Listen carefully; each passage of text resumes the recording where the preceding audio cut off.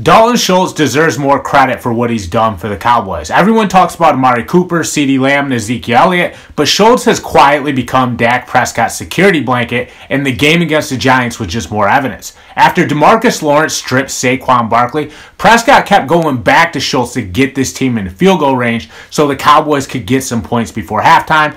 Schultz has been doing some damage over the middle, just like we see Travis Kelce and Rob Gronkowski do every week, and then late in the game, Schultz came through again. He caught a touchdown that gave the Cowboys some cushion. That play ensured that Dallas would beat the Giants, so Schultz has kind of been the unsung hero for this team, which makes an already potent offense even more dangerous. I'm John Kuzma.